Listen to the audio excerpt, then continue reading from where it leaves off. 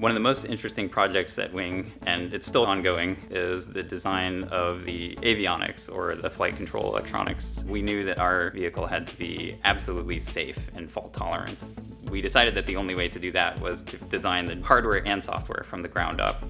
Participating at the start of that process, where we know what we want to accomplish, we have this blank sheet in order to do it, really required us to step back and think about what the important parts of our control electronics were, where we wanted to focus our energies there, and what the overall design should look like, while still being economical enough to operate a drone delivery business at immense scale.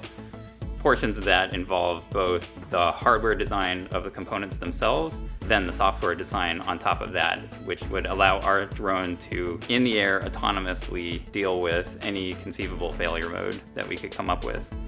Those things put together have gotten us where we are today.